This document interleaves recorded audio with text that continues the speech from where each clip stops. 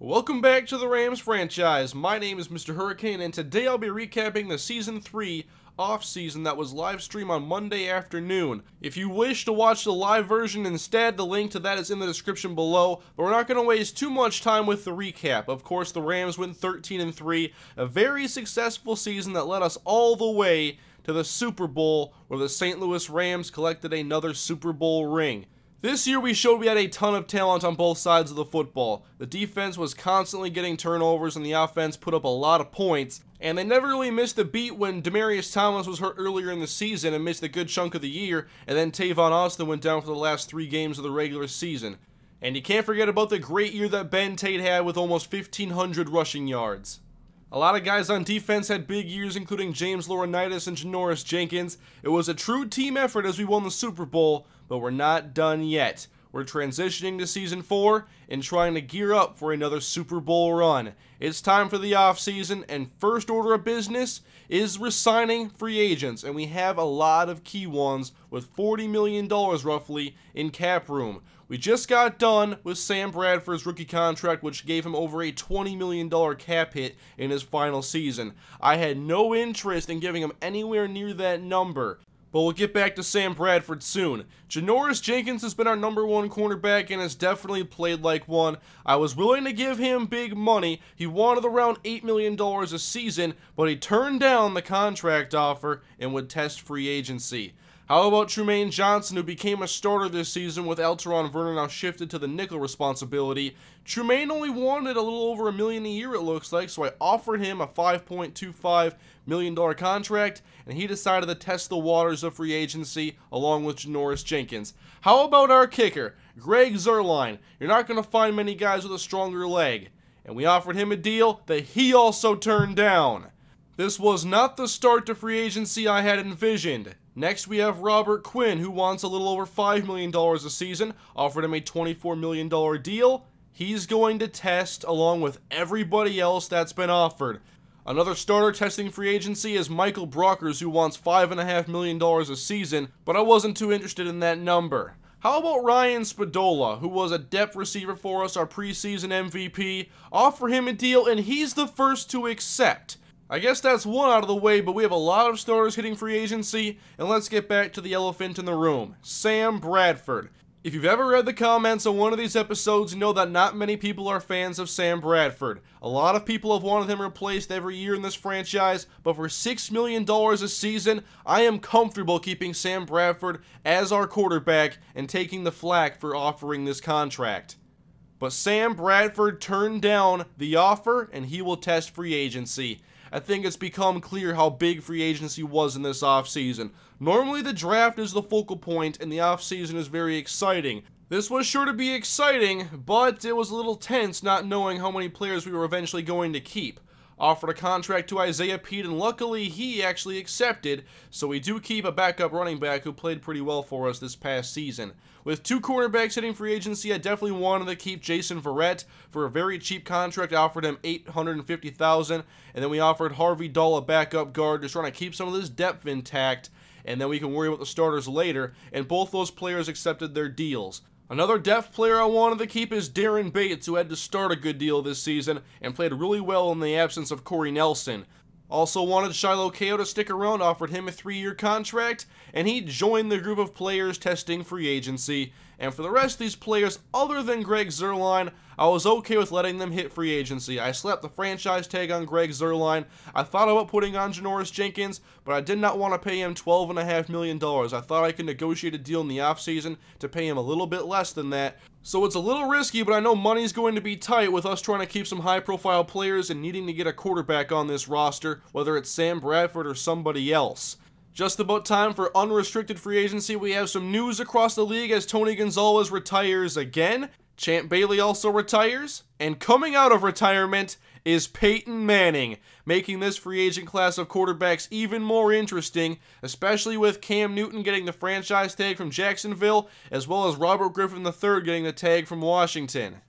Obviously, the top priority was to analyze this quarterback market. We have to get a starting quarterback, whether it's giving Sam Bradford more money than I wish to in the first place, or somebody else. And on top of the list, we have Peyton Manning, drawing interest from San Diego, and Sam Bradford has interest from the New York Giants. Ryan Tannehill is also available, but going down the list, not many potential starters. Maybe Nick Foles, Alex Smith. I had to make a decision about who we were going to offer a contract to, but that wasn't the only key position. Janoris Jenkins, drawing interest from Seattle. We cannot let a big division rival snag our top corner. Trumaine Johnson, we see his market between $4 and $5 million a season. Some intriguing options down the board like Brandon Boykin and Aqib Talib.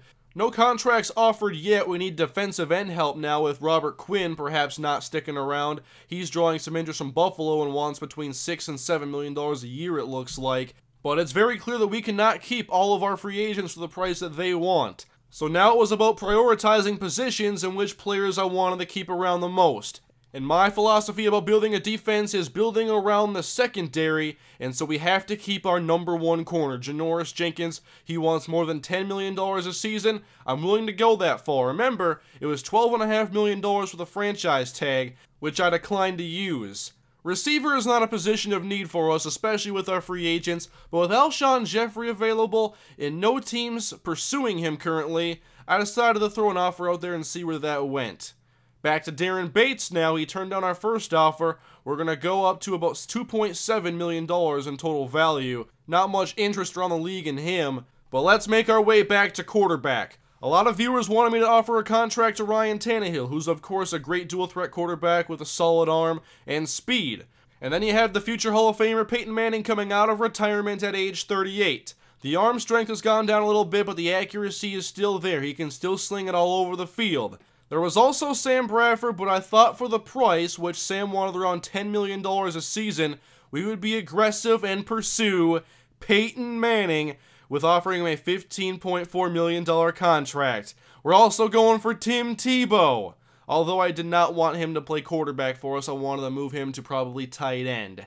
The first round of contracts had been offered. We'll go to the second part of free agency, where Darren Bates has signed his deal, so he'll be returning. And we're also seeing more competition now for Janoris Jenkins. We see some of the first signings, including Robert Quinn, who is headed to the Buffalo Bills. So we know at least one player now is not returning definitely.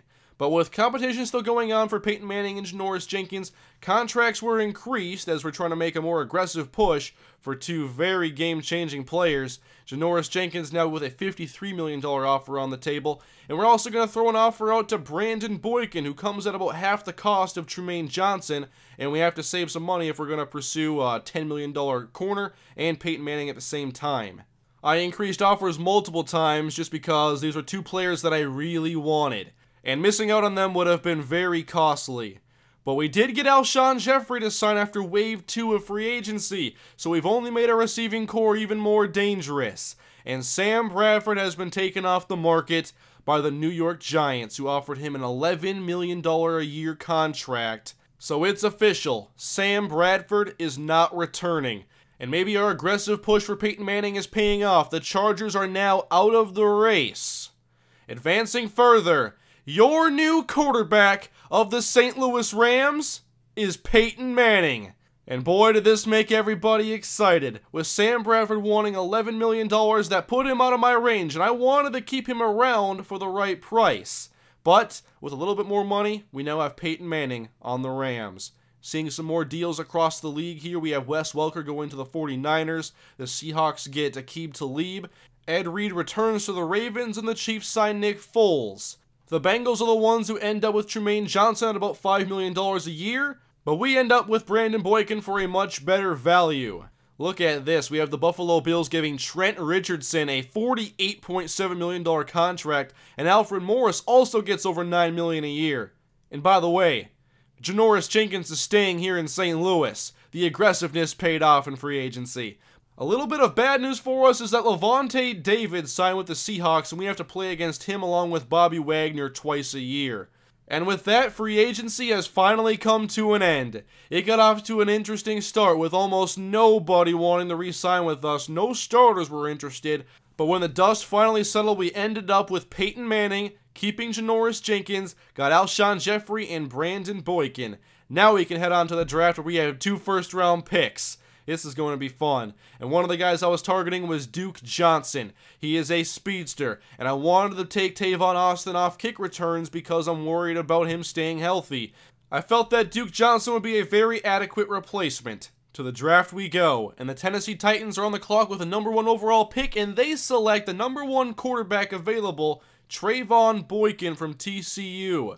Our picks in the first round were at 15 and 32 as the Arizona Cardinals, a division rival, take Jared Wilson, a strong safety, but I was incredibly relieved to not have to take a rookie quarterback and roll the dice on one of these prospects. Todd Gurley was a running back that I was hoping could fall to us somehow, with the Lions take him at 6 and Melvin Gordon goes at 7 to the Bills. And with the running backs coming off the board, I wanted to trade up and make sure we could get our guy, but the Giants were not interested. We had to make it to 15. The Browns, they take Vad Lee, a quarterback. The Pittsburgh Steelers, they take Denzel Kimdichie, which means the Vikings are the only team between us and Duke Johnson. And the Minnesota Vikings took Duke Johnson right in front of us, although they did not need him one bit. So we had to do a change of plans. With Robert Quinn leaving to Buffalo, a defensive end was a big need, and so we drafted Noah Spence from Ohio State with our first round pick. Now to our second at number 32 overall. Again targeting a running back, you can see all the names available. And I decided to draft TJ Yeldon, and I did not expect him to be the Tavon Austin replacement for returning, but what I was hoping was that if Ben Tate ever goes down, I think he could be an adequate replacement. Now in the second round, again looking at defensive ends, I let 3 of them walk. I think Everson Griffin might be able to start, but we still have to draft a couple to get some depth, so we take Eli Harold. Third round now, we're going to stay on the defensive line. This time it's Davian Pearson from TCU, a 5th round prospect that I thought was a bit of a gem, and so we snagged him while we could. In the 4th round, we're still looking at defense, possibly a corner, maybe another linebacker. I've been talking about getting a designated pass coverage guy for our nickel packages that can take care of tight ends, but there wasn't one that I saw that could do that in this draft class, so I took Cortez Johnson instead, thinking about playing him more at safety than corner. In the 6th round now, we're going to go back to the running back well with Jonathan Gray. Now this is who I thought could possibly be the Tavon Austin replacement and return some kicks for us. 7th round, we're going to take some chances on a couple players. I want to get some more linebacker depth. We first get Quan Alexander, and then, with the final pick, Mr. Irrelevant, we are taking MJ Sullivan, a middle linebacker from NC State, to get that linebacker competition ready. It was a defensive draft class for us. We did get a couple running backs, but everybody else, defense. We have to replace 3 starters with Robert Quinn gone, Michael Brockers, as well as Trumaine Johnson, and each one of those spots is up to competition in the preseason. I'm not giving anybody the starting job at either of those positions. We'll see how things go in the preseason, and I'm looking forward to it. Here's a quick look at the top players on our roster, but I am ready for Season 4, guys. This was an exciting offseason. It looked a little scary at first, but I think we made some good decisions. And we'll see this team in action in the preseason up next against the 49ers, Giants, Eagles, and Redskins. So yes, we are going to play against Sam Bradford. And then we made some more signings just to get ready for the preseason. Michael Agnew, Pat White, Jeff Toole, and Robert Blanton. We'll have some third quarterback competition going on. But thank you guys for watching. That is the offseason. I believe this team is ready for another Super Bowl run. Season 4 is on the way. We'll start it off with the preseason as I'll recap each one of those games in one video and show the highlights and anything you need to know before Season 4 truly begins with the regular season in Week 1, which I'm not sure of our schedule at this point. But I am looking forward to it, guys, and I hope you are as well. Leave a like if you enjoyed the video, subscribe if you have not already, and I'll see you guys in the preseason of St. Louis Rams Connected Franchise Season 4. Have a great day, guys, and I'll see you then.